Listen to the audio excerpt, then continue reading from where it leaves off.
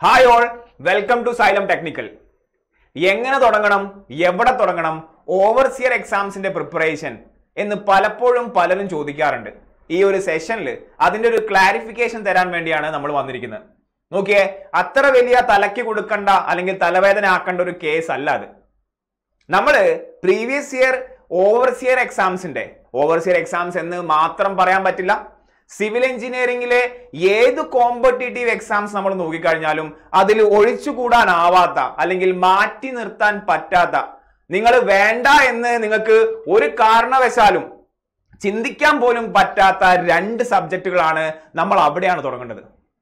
ഏതാണ് സബ്ജക്റ്റ് എന്ന് ഇത്രയും കാലം ഈ ഒരു കോമ്പറ്റേറ്റീവ് എക്സാംസിൽ പ്രിപ്പയർ ചെയ്യുന്ന ആളുകൾക്ക് ഓൾറെഡി ക്ലിയർ ആയിരിക്കാം. ഈ ഒരു എക്സാം രംഗത്തേക്ക് ആദ്യമായിട്ട് വരുന്ന അല്ലെങ്കിൽ ഇതിനെക്കുറിച്ച് വലിയ പിടുത്തമൊന്നുമില്ലാത്ത ആൾക്കാർക്ക് വേണ്ടി നമ്മൾ ഈ ഒരു സെഷൻ അല്ലെങ്കിൽ ഈ ഒരു അവയർനെസ് നമ്മൾ ഉണ്ടാക്കാൻ ഉദ്ദേശിക്കുകയാണ്. ആ പറഞ്ഞ രണ്ട് സബ്ജക്റ്റ് സർവേ, പിന്നെ ഏതാണ് building material and building construction ആണ്. ഈ രണ്ട് സബ്ജക്റ്റ് ഇല്ലാതെ നിങ്ങൾ പ്രിപ്പറേഷൻ സ്റ്റാർട്ട് ചെയ്യരുത്. അല്ലെങ്കിൽ നിങ്ങൾ പ്രിപ്പറേഷൻ സ്റ്റാർട്ട് ചെയ്യുകയാണെങ്കിൽ ഈ രണ്ട് സബ്ജക്റ്റ് വെച്ചിട്ടാണ് തുടങ്ങേണ്ടത്. കാരണം അത്രയും vast number of questions repeat ആയിട്ട് നമുക്ക് ഈസിലി സ്കോർ ചെയ്യാൻ പറ്റുന്ന രീതിയിൽ ഒരുപാട് ക്വസ്റ്റ്യൻസ് ചോദിക്കുന്ന രണ്ട് സബ്ജക്റ്റുകളാണ് survey and building material and building construction. So ഒരു സംശയം വേണ്ട, നിങ്ങൾ എക്സാമിന് ഓവർസിയർ എക്സാംസിന് പ്രിപ്പയർ ചെയ്യാൻ സ്റ്റാർട്ട് ചെയ്യുകയാണെങ്കിൽ അല്ലെങ്കിൽ ഓൾറെഡി നിങ്ങൾ പ്രിപ്പയർ ചെയ്ത് ഒരു തവണ നിങ്ങൾ ഒരു റൗണ്ട് എല്ലാ സബ്ജക്റ്റും കഴിഞ്ഞിട്ടുണ്ടെങ്കിൽ വീണ്ടും പൊടി തട്ടിയെടുക്കാം അല്ലെങ്കിൽ വീണ്ടും ബ്രഷപ്പ് ചെയ്ത് എടുക്കേണ്ട രണ്ട് സബ്ജക്റ്റുകൾ, മുഖ്യമായ രണ്ട് സബ്ജക്റ്റുകൾ, ഒന്ന് സർവേ ആണ്, രണ്ടാമത്തത് building material and building construction ആണ്. ഒരു സംശയം വേണ്ട. പ്രീവിയസ് ഇയർ ക്വസ്റ്റ്യൻസിലെ മാർക്ക് ഡിസ്ട്രിബ്യൂഷൻ തന്നെ അതിന് ഏറ്റവും വലിയ തെളിവാണ്. ഓക്കെ അല്ലെ? നമുക്ക് എന്താണ് ആ മാർക്കിന്റെ അവസ്ഥ അല്ലെങ്കിൽ ഡിസ്ട്രിബ്യൂഷൻ എങ്ങനെയാണെന്ന് നമുക്ക് ജസ്റ്റ് നോക്കാം.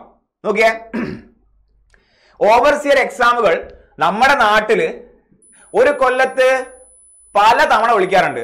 ഇൻ എൻ ഇയർ ഒരേ വർഷം 5-6 തവണയൊക്കെ ഓവർസിയർ എക്സാമുകൾ നടക്കാറുണ്ട്. ഈ റീസെന്റ് ഇയേഴ്സിലാണ് നമുക്കത് ചുരുങ്ങി 2-3 എക്സാമായി മാറിയത്. ബട്ട് ആ 2-3 എക്സാം ആണ് പല കാറ്റഗറിയിലേക്കുമുള്ള ഓവർസിയേഴ്സിനെ സെലക്ട് ചെയ്യുന്നത്. അത് ട്രേസർ ആവാം, ട്രേഡ്സ്മാൻ ആവാം, ഇൻഡസ്ട്രിയൽ ട്രെയിനിങ്ങിലെ ട്രെയിനർ ആവാം. ഓക്കെ അല്ലെ? സർവേയർ എന്ന് പറഞ്ഞ് തന്നെ വിളിക്കാറുണ്ട് മറ്റു പല ഓവർസിയേഴ്സിനെയും. ഓവർസിയറുകൾ ഗ്രേഡ് 1, ഗ്രേഡ് 2, ഗ്രേഡ് 3 ഉണ്ടെന്ന് നിങ്ങൾക്ക് അറിയാമെന്ന് പ്രതീക്ഷിക്കാം.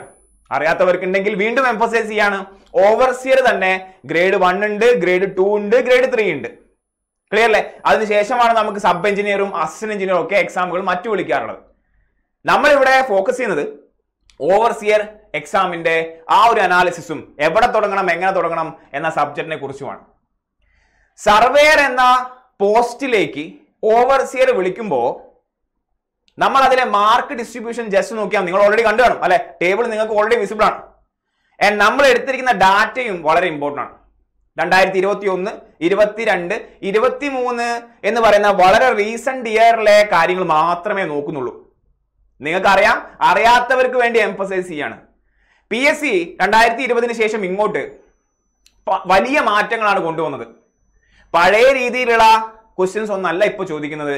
ഇപ്പം വരുന്ന ക്വസ്റ്റ്യൻസുകൾക്ക് ലെവല് മാറി, ക്വസ്റ്റ്യൻ ചോദിക്കുന്ന രീതി മാറി, മാച്ച് ദ ഫോളോയിങ് ടേബിളുകൾ കൂടുതൽ വരാൻ തുടങ്ങി. നമുക്കൊരു ക്വസ്റ്റ്യനിൽ 3-4 സ്റ്റേറ്റ്മെന്റ് തരും. മിനിമം ഒരു 4 സ്റ്റേറ്റ്മെന്റ് എങ്കിലും ഉണ്ടാവും. ആ 4 സ്റ്റേറ്റ്മെന്റിൽ തന്നിരിക്കുന്ന ഈ 4 സ്റ്റേറ്റ്മെന്റിൽ ഏതൊക്കെ സ്റ്റേറ്റ്മെന്റ് ശരിയാണ് എന്ന രീതിയിലുള്ള ക്വസ്റ്റ്യൻ വരാൻ തുടങ്ങി. ഇനി 2 സ്റ്റേറ്റ്മെന്റ് തന്നിട്ട് ആ 2 സ്റ്റേറ്റ്മെന്റും ശരിയാണോ, രണ്ടാമത്തെ സ്റ്റേറ്റ്മെന്റ് ഒന്നാമത്തെ സ്റ്റേറ്റ്മെന്റ് റീസൺ ആണോ, അതായത് അസേർഷൻ റീസൺ ക്വസ്റ്റ്യനുകൾ, ഇത്തരത്തിലുള്ള ക്വസ്റ്റ്യൻസ് നമ്മുടെ എക്സാമിൽ ഇൻക്ലൂഡ് ആയി തുടങ്ങി. ചുരുക്കി പറഞ്ഞ നിങ്ങൾക്ക് അല്ലെങ്കിൽ നമുക്ക് എക്സാം നമ്മൾ അറ്റൻഡ് ചെയ്ത് നല്ല സ്കോർ നമുക്ക് വേണമെങ്കിൽ നമ്മുടെ സബ്ജക്ട് തറോ ആയിരിക്കണം, കൺസെപ്റ്റ് നമ്മുടെ കയ്യിൽ ഉണ്ടാവണം. ഇല്ലെങ്കിൽ അതിൽ മിസ്റ്റേക്സ് വരാനുള്ള ചാൻസ് കൂടുതലാണ്. കാരണം ഓപ്ഷൻസ് പഴയ പോലെ എളുപ്പമല്ല. മൊത്തത്തിൽ ഭയങ്കര സംഭവമായ എന്നല്ല, നമ്മൾ കറക്റ്റ് ആയിട്ട് സ്ട്രാറ്റജിക് ആയിട്ട് പ്രിപ്പയർ ചെയ്യുകയാണെങ്കിൽ നമ്മുടെ കയ്യിലിരിക്കും എക്സാം എന്ന് പറഞ്ഞു വരികയാണ്. അങ്ങനെ നമ്മുടെ കയ്യിലിരിക്കണമെങ്കിൽ എക്സാം നമ്മൾ തുടങ്ങേണ്ട രണ്ട് സബ്ജക്റ്റുകൾ survey and building material and building construction ആണ്. നോക്കിയേ, സർവേയർ എന്ന പോസ്റ്റിലേക്ക് ഓവർസിയർ വിളിക്കുമ്പോൾ പല വർഷങ്ങളിലായിട്ടുള്ള മാർക്ക് ഡിസ്ട്രിബ്യൂഷൻ ആണ് നിങ്ങൾ ഇപ്പോൾ കാണുന്നത്. സർവേ മാത്രം സർവേ മാത്രം 70 മുതൽ 75 മാർക്ക് വരെ ചോദിക്കാറുണ്ട്. നിങ്ങൾക്ക് ഇവിടെ ഹൈലൈറ്റ് ചെയ്ത് കാണാൻ പറ്റും. 75 മുതൽ 85 മാർക്ക് വരെ സർവേ ചോദിക്കുന്നു. എക്സാമിന്റെ മൊത്തം മാർക്ക് 100 മാർക്കാണ്. അതിൽ 85 മാർക്കും സർവേ ചോദിക്കാന്ന് പറഞ്ഞാൽ അത് വലിയൊരു കാര്യമാണ് അല്ലെ. ഈവൻ ദോ സിലബസിലെ അത് എത്രേ മെൻഷൻ ചെയ്തിട്ടുണ്ടാവുള്ളൂ, 75 മാർക്കിനുള്ള സിലബസേ കാണിക്കാറുണ്ടാവുള്ളൂ. അങ്ങനെ കാണിച്ചിട്ടുണ്ടായിരുന്നെങ്കിൽ പോലും പല എക്സാംസിലും 80-85 മാർക്കിനും സർവേ ചോദിക്കുന്നു. ഇനി ബാക്കിയുള്ള മാർക്ക് നോക്കിയേ, ആകെ 10-15 മാർക്കേ ഉള്ളൂ. ആ 10-15 മാർക്കിൽ 10 ക്വസ്റ്റ്യൻസും building material and building construction ആണ്. ബാക്കി 5-6 ക്വസ്റ്റ്യൻസ് മാത്രമേ ബാക്കിയുള്ള സെഷനിൽ ചോദിക്കാറുള്ളൂ. ഇതാണ് അതിന്റെ ഒരു വേഗമായിട്ടുള്ള റഫ് ആയിട്ടുള്ള ട്രെൻഡ് എന്ന് പറയുന്നത്. ചുരുക്കി പറഞ്ഞ സർവേയർ പോസ്റ്റിലേക്കാണ് ഓവർസീർ എക്സാം വിളിച്ചതെങ്കിൽ സർവേ പഠിക്കാതെ നമ്മൾ ആ എക്സാം ഹാളിന്റെ ഏരിയയിലേക്ക് പോകണ്ട, എക്സാമിന്റെ നോട്ടിഫിക്കേഷന്റെ ഏരിയയിലേക്ക് പോലും പോകണ്ട എന്നുള്ളതാണ് ചുരുക്കം. ഇനി സർവേയർ പോസ്റ്റിലേക്ക് മാത്രമല്ല മറ്റു പോസ്റ്റുകളിലേക്കും നമ്മുടെ ഓവർസിയർ എക്സാംസുകൾ നോട്ടമിടാറുണ്ട്. പലപ്പോഴും അത് തന്നെയാണ് വരാറുള്ളതും. വേക്കൻസി കൂടുതലും അവിടെ തന്നെ ഉണ്ടാവാറുള്ളത്. ആ ഒരു എക്സാംസിൽ ഇത്ര ആധിപത്യം സർവേക്കും ബിൽഡിംഗ് മെറ്റീരിയലും ഇല്ല എന്ന് പറയാം, ബട്ട് തീരെ ഇല്ല എന്ന് പറയാനും പറ്റില്ല. നോക്കിയേ, സർവേയിലെ മാർക്ക് നോക്കിയേ നിങ്ങൾ. 2021 15 മുതൽ 30 മാർക്ക്, 2022 10 മുതൽ 45 മാർക്ക്, 23 15 മുതൽ 35 മാർക്ക്. ഒരു ആവറേജ് പറയുകയാണെങ്കിൽ 15 to 35 മാർക്ക് സർവേ ചോദിക്കുന്നു. 35 മാർക്ക് സർവേ ആണ്. 35 മാർക്ക് 100-ല് 35 മാർക്ക് സർവേ ആണ്. അതേ സ്ഥാനത്ത് ബിൽഡിംഗ് മെറ്റീരിയലാണ് കുറച്ചുകൂടിയും ഒന്ന് ഹൈപ്പായിട്ട് നിൽക്കുന്നത്. 15 to 40 മാർക്സ്, 2022 15 to 30 മാർക്സ്, 2023 20 മുതൽ 45 മാർക്ക്. അതായത് സിലബസിൽ അവര് ഇന്ന പോർഷൻ ഇത്ര മാർക്കിനാ ചോദിക്കുക എന്ന് മെൻഷൻ ചെയ്യുന്നുണ്ടെങ്കിൽ പോലും അതിന് മുകളിലേക്കാണ് മാർക്കിന് ഡിസ്ട്രിബ്യൂഷൻ വരാറുള്ളത്. ഓക്കെ അല്ലെ? കാരണം നമ്മൾ PSCയുടെ സിലബസിലെ അവസാനത്തെ ഡയലോഗ് നോക്കിയാൽ അവരൊരു നോട്ടായിട്ട് റെഡ് കളറിൽ മാർക്ക് ചെയ്തിട്ടുണ്ടാവും. മോൾ പറഞ്ഞ കാര്യങ്ങൾ പോലെ തന്നെ ആയിരിക്കണം എന്നില്ല എക്സാമിലെ ട്രെൻഡ് എന്ന് പറയാറുണ്ട്. അതായത് മുകളിൽ പറഞ്ഞിരിക്കുന്ന സിലബസിലെ കാര്യങ്ങൾ മാത്രമായിരിക്കില്ല എക്സാം ചോദിക്കുന്നത്, ചിലപ്പം അതിന്റെ പുറത്തൊന്നും ക്വസ്റ്റ്യൻ ചോദിക്കാം. മുകളിൽ പറഞ്ഞിരിക്കുന്ന മാർക്ക് ഡിസ്ട്രിബ്യൂഷൻ ആയിരിക്കില്ല, എക്സാക്ട്ലി ആയിരിക്കില്ല ക്വസ്റ്റ്യൻ ചോദിക്കുന്നത്, അതിലും വേരിയേഷൻ ഉണ്ടാകാം എന്നാണ് പറയുന്നത്. സോ നമ്മൾ അത് പ്രതീക്ഷിക്കണം. അങ്ങനെ ഒരു ട്രെൻഡ് വെച്ച് നോക്കിയിട്ടാണ് നമ്മൾ ഈ സെഷൻ വെച്ചത്. ഓവർസിയർ എക്സാമിന്റെ പ്രിപ്പറേഷൻ യാതൊരു ഡൗട്ടും ഇല്ലാതെ നിസ്സംശയം പറയാം സ്റ്റാർട്ട് ചെയ്യേണ്ടത് സർവേയും building material and building construction ആണ്. ഇതില് ബിൽഡിംഗ് മെറ്റീരിയൽ എന്ന് പറയുന്ന ടോപ്പിക് വാസ്റ്റ് തിയറിയാണ്. അത് ഓർത്ത് നമ്മുടെ മൈൻഡിൽ എടുക്കണം ആൻഡ് അത് എക്സാമിൽ നമുക്ക് ഡെലിവർ ചെയ്യാൻ പറ്റണം. ഒന്ന്, നമുക്കത് മനസ്സിലാക്കി പഠിക്കാം. 2, നിങ്ങൾക്ക് അത് ബൈ ഹാർട്ട് ചെയ്ത് പഠിക്കാം. ഇതിൽ ഏറ്റവും എഫക്റ്റീവും കുറെ കാലത്തേക്ക് ഓർമ്മ നിൽക്കുന്നതുമായ മെത്തേഡ് തീർച്ചയായിട്ടും മനസ്സിലാക്കി പഠിക്കുക എന്നുള്ളതാണ്. സർവേനെ നമ്മൾ നോക്കുകയാണെങ്കിൽ ന്യൂമറിക്കലിയും കൂടിയും അതിപ്പം ഇമ്പോർട്ടന്റ് ആയിക്കൊണ്ടിരിക്കുന്ന സെഷനാണ്. തിയററ്റിക്കലി ഒരുപാട് ക്വസ്റ്റ്യനുകൾ ഒരേപോലെ റിപ്പീറ്റ് ചെയ്യാറുണ്ടെങ്കിൽ പോലും ന്യൂമറിക്കലും കൂടുതലായിട്ട് ചോദിച്ചു വരുന്ന ഒരു ട്രെൻഡാണ് ഇപ്പൊ കാണുന്നത്. സോ അതും എന്ത് ചെയ്യണം, നമ്മൾ കൺസെപ്റ്റ് മനസ്സിലാക്കിയേ പഠിക്കാൻ പറ്റുള്ളൂ. അതായത് നമ്മൾ കുറച്ചുകൂടി ഡെപ്തിലേക്കൊക്കെ ഇറങ്ങി പഠിക്കണം. വേറെ ഒരു ട്രെൻഡ് കാണുന്നത് എന്താ അറിയോ? വേറെ ഒരു ട്രെൻഡ് കാണുന്നത് overseer grade 3-ല് overseer grade 1-ലെ question ചോദിക്കുന്നു. അതായത് ഓവർസിയർ ഗ്രേഡ് 3 എന്ന് പറയുന്നത് ഒരു ലെവൽ താഴെയുള്ള എക്സാം ആണ്. അപ്പോൾ അതിന് ചുരുങ്ങിയ സിലബസ് ആയിരിക്കാം. ബട്ട് ആ സിലബസിലുള്ള അങ്ങനെ മെൻഷൻ ചെയ്തിട്ടുള്ള എക്സാമിൽ പോലും അതിനെക്കാട്ടും വലിയ അല്ലെങ്കിൽ അതിന്റെ തൊട്ടുമുകളിൽ നിൽക്കുന്ന ഓവർസിയർ ഗ്രേഡ് 1-ലെ ക്വസ്റ്റ്യൻസും ചോദിക്കുന്നു. അപ്പോ നമ്മൾ ഓവർസിയർ ഗ്രേഡ് 3-ന് വേണ്ടി മാത്രം പ്രിപ്പയർ ചെയ്യുന്നു. എനിക്ക് ഓവർസിയർ ഗ്രേഡ് 1-ലെ ക്വസ്റ്റ്യൻ നോക്കണ്ട, എയിൽ വരുന്ന ക്വസ്റ്റ്യൻസ് ഞാൻ നോക്കേണ്ട ആവശ്യമില്ല, എയിൽ ചോദിക്കുന്ന സിലബസിലെ പോർഷൻ ഞാൻ നോക്കണ്ട എന്നൊന്നും നമ്മൾ മസിൽ പിടിച്ചിരുന്നൊരു കാര്യമില്ല.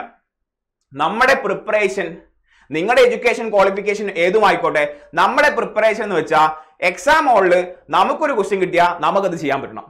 നമ്മുടെ പ്രിപ്പറേഷൻ ആ രീതിയിലായിരിക്കണം, അതുക്കും മേലെ ആയിരിക്കണം. അത് നമ്മുടെ ക്വാളിഫിക്കേഷൻ അല്ല നോക്കുന്നത്, നമ്മൾ ആ എക്സാം ആവശ്യപ്പെടുന്നത് എന്താണെന്നാണ്.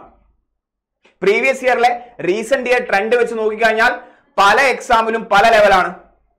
അതായത് ഓവർസിയർ ഗ്രേഡ് 1-ൽ ചിലപ്പം ഓവർസിയർ ഗ്രേഡ് 3-ലെ ക്വസ്റ്റ്യൻ ചോദിക്കാം. അതിപ്പോ എന്താ പരിപാടി? അങ്ങനെയൊക്കെയാണ്. PSC നമ്മൾ പഴയ ഉദ്ദേശിച്ച പോലെ അല്ല. സ്റ്റീഫൻ നെടുമ്പള്ളി നമ്മൾ ഉദ്ദേശിച്ച ആളല്ല എന്ന് പറയും പോലെ തന്നെ PSC എക്സാമിന്റെ പാടെ ഒരു മാറ്റം നമുക്ക് കാണാൻ പറ്റുന്നുണ്ട്. സോ ചുരുക്കി പറഞ്ഞ നമ്മുടെ പ്രിപ്പറേഷൻ ലെവലും അതായിരിക്കണം. ക്ലിയർ അല്ലേ? അതിന് വേണ്ടിയിട്ടുള്ള ബെസ്റ്റ് കണ്ടന്റ് ആണ് Xylem ടെക്നിക്കൽ പ്ലാറ്റ്ഫോം നിങ്ങൾക്ക് പ്രൊവൈഡ് ചെയ്യുന്നത്.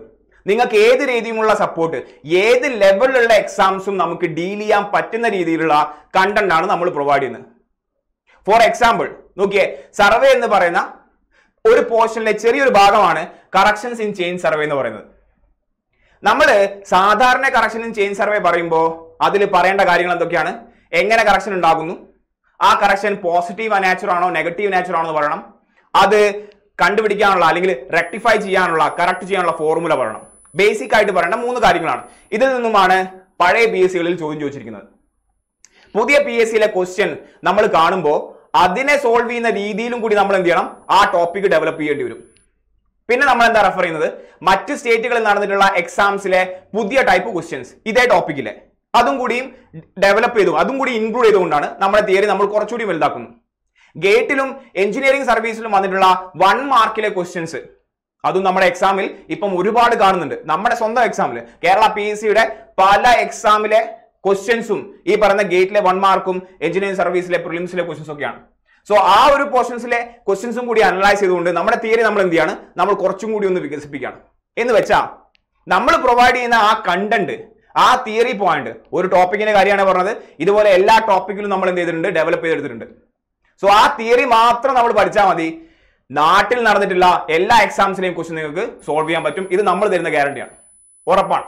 ക്ലിയർ അല്ലേ? സോ നമ്മുടെ പ്രിപ്പറേഷനും ആ രീതിയിലായിരിക്കണം. സിലബസിൽ ഒരുപാട് കാര്യങ്ങൾ പറയുന്നുണ്ടാവും, എല്ലാ കാര്യവും നമ്മൾ കവർ ചെയ്യും. ബട്ട് സ്ഥിരമായിട്ട് ചോദിക്കുന്ന ഏരിയ ഉണ്ട്, അത് ആദ്യം ഫോക്കസ് ചെയ്യണം. അതിനുശേഷം നമ്മൾ ബാക്കിയുള്ള പോർഷൻസിലേക്ക് നിങ്ങളുടെ സമയത്തിനനുസരിച്ച് നിങ്ങൾ കടക്കുക. നമ്മൾ ഈച്ച് ആൻഡ് എവറി പോയിന്റ് നമ്മൾ കവർ ചെയ്തിരിക്കും, അതിൽ യാതൊരു സംശയവുമില്ല. ക്ലിയർ അല്ലേ?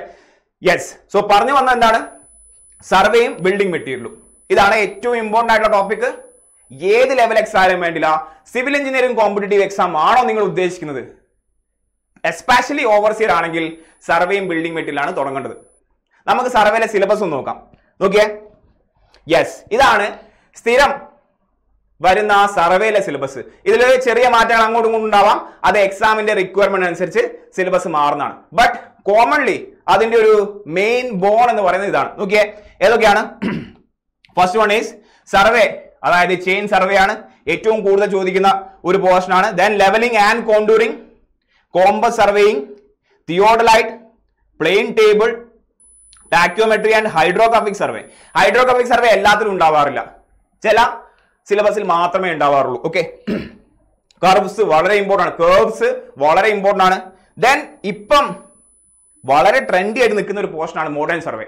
മോഡേൺ സർവേയിൽ GPS, GIS, remote sensing, EDM, ടോട്ടലൈസേഷൻ, ഇവിടുന്നൊക്കെ എന്താണ് പണ്ട് സിലബസിൽ ഇൻക്ലൂഡ് ചെയ്യാറുണ്ട് എന്ന് മാത്രമേ ഉണ്ടായിരുന്നുള്ളൂ. ബട്ട് ഇപ്പം റീസെന്റ് ആയിട്ട് കൂടുതൽ ക്വസ്റ്റ്യൻ വരുന്നതും ഇവിടുന്നാണ്. 5 മുതൽ 8 വരെ ക്വസ്റ്റ്യൻസ് മോഡേൺ സർവേയിൽ ചോദിക്കാൻ തുടങ്ങി. 5 മുതൽ 8 വരെ, ചിലപ്പോൾ 10 വരെ ആവാം. മോഡേൺ സർവേന്നും ഇപ്പം ഒരുപാട് ക്വസ്റ്റ്യൻസ് കണ്ടു തുടങ്ങി. സോ ആ ഒരു പോർഷൻ കവർ ചെയ്യേണ്ടതും നമ്മുടെ ഉത്തരവാദിത്തമാണ്. എല്ലാ പോർഷൻസും ക്വസ്റ്റ്യൻസിന് നാട്ടിൽ ഏതൊക്കെ എക്സാം നടന്നിട്ടുണ്ടോ അതിൽ വന്നിട്ടുള്ള ക്വസ്റ്റ്യൻസ്, അതിനെ അടിസ്ഥാനമാക്കിയുള്ള തിയറി, ദെൻ നമ്മൾ ഡെവലപ്പ് ചെയ്തിട്ടുള്ള മറ്റു പോയിന്റുകൾ, നമുക്ക് എത്രത്തോളം ക്വസ്റ്റ്യൻ ഉണ്ടാക്കാൻ പറ്റും എന്ന രീതിയിൽ വളരെ സ്ട്രക്ചേർഡ് ആയിട്ടുണ്ടായ തിയററ്റിക്കൽ കൺസെപ്റ്റ് ആണ് നമ്മൾ ഡിസ്കസ് ചെയ്യുന്നത്. ഓക്കെ അല്ലേ? അത് സൈലം ടെക്നിക്കൽ പ്ലാറ്റ്ഫോമിൽ നിങ്ങൾക്ക് അവൈലബിൾ ആണ്. Building material and building construction നോക്കിക്കഴിഞ്ഞാൽ സ്ഥിരം പഴയ പ്രഹസനം തന്നെയാണ്, മറ്റു മാറ്റങ്ങളൊന്നും കാണാറില്ല. നോക്കിയേ, ബിൽഡിംഗ് സ്റ്റോൺസ്, ലൈം, ബ്രിക്ക് ഒക്കെ ഭയങ്കര ഇമ്പോർട്ടൻ്റ് ആണ്. ടിമ്പർന്ന് കണ്ടമാനം ക്വസ്റ്റ്യൻ ചോദിക്കാറുണ്ട്. Cement, mortar, admixtures, concrete is very very important. Metals, non Ferran metals, yes, glass കുറവാണ്, എന്നാലും നമ്മൾ ആ പോർഷൻസ് കവർ ചെയ്യും. നമ്മളെല്ലാ പോർഷൻസും കവർ ചെയ്യേ. ഇതിൽ ഏറ്റവും എംഫസൈസ് ആയിട്ട് നമുക്ക് എടുത്ത് വെക്കേണ്ട കുറച്ച് കണ്ടന്റ് ഉണ്ട്, അത് നമ്മൾ ആദ്യം നോക്കണം. ബിൽഡിംഗ് കൺസ്ട്രക്ഷൻ എന്ന് പറയുന്നതും ഇതേപോലെ തന്നെയാണ്. ബിൽഡിംഗ് മെറ്റീരിയൽ ആണോ ബിൽഡിംഗ് കൺസ്ട്രക്ഷൻ ആണോ കൂടുതൽ ചോദിച്ചാൽ ബിൽഡിംഗ് മെറ്റീരിയൽ എന്ന് പറയേണ്ടി വരും. ബിൽഡിംഗ് കൺസ്ട്രക്ഷൻ ആണ് പൊതുവെ എല്ലാവർക്കും കുറച്ചൊന്ന് ബിൽഡിംഗ് മെറ്റീരിയലിനെക്കാട്ടും കുറച്ച് ടഫായി തോന്നുന്നു വെച്ചാൽ ആ ഒരു ഏരിയ കുറച്ച് വാസ്റ്റ് ആണ്, അതിൽ ഒരുപാട് സ്പെസിഫിക്കേഷൻസ് ഉണ്ട്, ചിലപ്പോൾ ഒരുപാട് ലോസ് പഠിക്കേണ്ടി വരും. നോക്കിയാൽ ഇതിൽ ഏറ്റവും ഇമ്പോർട്ടന്റ് പോർഷൻസ് നമ്മൾ ലാസ്റ്റ് ചെയ്തിരിക്കുന്ന doors, Windows, roof, floor and flooring ആണ്. ഏറ്റവും കൂടുതൽ ചോദിക്കുന്ന പോയിന്റ് ആണ്. ദെൻ ആർച്ചസ് ആണ് ഇവിടെ നമ്മൾ എടുത്തു പഠിക്കുന്ന മറ്റൊരു സാധനം. ദെൻ ഇവിടെ നമ്മൾ yes, stair is very important. Column ആയാലും ശരി, സ്ലാബ്, ബീം, ഫൂട്ടിങ്, അതൊക്കെ നമ്മൾ കുറെയൊക്കെ RCC ഭാഗങ്ങളും പഠിക്കുന്നുണ്ട്. ബട്ട് ഓവർസീസ് എക്സാംസിൽ നമ്മൾ RCC ഒന്നും കടക്കേണ്ട ആവശ്യമില്ല. ഇവിടെ പറയുന്ന ഈ കാര്യങ്ങൾ നമ്മൾ എന്ത് ചെയ്യണം? കൂടുതലായിട്ട് പഠിക്കണം. ഓക്കെ അല്ലേ? സോ ഇതാണ് നമ്മുടെ ബേസിക് ആയിട്ടുള്ള ബേസിക് ആയിട്ടുള്ള സ്ട്രക്ചർ എന്ന് പറയുന്നത്. നമ്മുടെ സെഷന്റെ ഉദ്ദേശം നിങ്ങളൊരു ഓവർസിയർ എക്സാംസിന് പ്രിപ്പയർ ചെയ്യുകയാണെങ്കിൽ എങ്ങനെ തുടങ്ങണം, എവിടെ തുടങ്ങണം എന്ന ഡൗട്ട് ഉണ്ടെങ്കിൽ ആ ഡൗട്ട് ഇന്നത്തോടെ നമ്മൾ മാറ്റുകയാണ്. തുടങ്ങിക്കോളൂ സർവേയിൽ നിന്നും, ബിൽഡിംഗ് മെറ്റീരിയൽ ആൻഡ് ബിൽഡിംഗ് കൺസ്ട്രക്ഷനിൽ നിന്നും. നോക്കിയേ, പ്രിപ്പറേഷൻ നമ്മുടെ കയ്യിലാണ്. നിങ്ങൾക്ക് ബെസ്റ്റ് കണ്ടന്റ് നമ്മൾ പ്രൊവൈഡ് ചെയ്യും. അതേ കണ്ടന്റിനെ ബേസ് ചെയ്തിട്ടുള്ള പ്രീവിയസ് ഇയർ ക്വസ്റ്റ്യൻസ് നിങ്ങൾക്ക് അറ്റൻഡ് ചെയ്യാൻ പറ്റും, യാതൊരു സംശയവുമില്ല. അവിടെ നമ്മൾ തയ്യാറാക്കിയിട്ടുള്ള പ്രാക്ടീസ് ക്വസ്റ്റ്യൻസ് അവൈലബിൾ ആണ്. പ്ലസ് നമ്മൾ വീണ്ടും മറ്റ് എക്സാംസിലുള്ള ക്വസ്റ്റ്യൻസും കൂടി കോർത്തിണക്കിക്കൊണ്ട് ഹയർ ലെവൽ ക്വസ്റ്റ്യൻസ് നമ്മൾ പ്രൊവൈഡ് ചെയ്യാറുണ്ട്. ഇത്രയും തന്നെ നിങ്ങൾ ചെയ്തു കഴിഞ്ഞാൽ ഉറപ്പാണ് എക്സാം ഹാളിൽ നിങ്ങൾ പോകുമ്പോൾ നിങ്ങൾ കാണാത്ത ഒരു ക്വസ്റ്റ്യൻ ഉണ്ടാവില്ല. അത് ഉറപ്പാണ്, അത് ഗ്യാരണ്ടിയാണ്. ഇത്രയും കാര്യങ്ങൾ ഞങ്ങൾ പ്രൊവൈഡ് ചെയ്യും. ബട്ട് എത്രയൊക്കെ പ്രൊവൈഡ് ചെയ്താലും നിങ്ങളുടെ ഭാഗത്ത് നിന്ന് ഒരു കാര്യമാണ് നമ്മൾ ആവശ്യപ്പെടുന്നത്. എടുക്കുന്ന സെഷൻ, നിങ്ങൾ അറ്റൻഡ് ചെയ്ത സെഷൻ നിങ്ങൾ റെഗുലർ ആയിട്ട് റിവൈസ് ചെയ്യണം. റിവിഷൻ ഇല്ലെങ്കിൽ നമ്മുടെ കയ്യിൽ നിന്ന് പോകും കാര്യങ്ങൾ. സോ റെഗുലർ ആയിട്ടുള്ള റിവിഷൻ ഉണ്ടാവണം. ഒരു സബ്ജക്ട് നമ്മൾ പഠിച്ചു കഴിഞ്ഞാൽ മറ്റൊരു സബ്ജക്റ്റിലേക്ക് നമ്മൾ കടക്കുമ്പോൾ പഴയ സബ്ജക്ട് മറന്നു പോകുന്ന ഒരു ത്വര പലപ്പോഴും ഉണ്ടാവാറുണ്ട്. അങ്ങനെ ഉണ്ടാവാൻ പാടില്ല. അതുകൊണ്ട് തന്നെ റിവിഷൻ എങ്ങനെയായിരിക്കണം, അതായത് ഒരു റിവിഷൻ സ്ട്രാറ്റജി തന്നെ നമ്മൾ പ്രൊവൈഡ് ചെയ്യാറുണ്ട്. ക്ലിയർ അല്ലേ? So stick to the plan. നമ്മുടെ കൂടെ നിങ്ങൾ അങ്ങ് നിന്നാൽ മതി, എക്സാം നമ്മുടെ കയ്യിലായിരിക്കും. ക്ലിയർ അല്ലേ? സെഷൻ നമ്മളിവിടെ വൈൻഡപ്പ് ചെയ്യാണ്. ഇതേപോലെയുള്ള ഇൻഫോർമേറ്റീവ് വീഡിയോ ആയിട്ട് നമുക്ക് മറ്റൊരു വീഡിയോയിൽ കാണാം. Till then, thank you.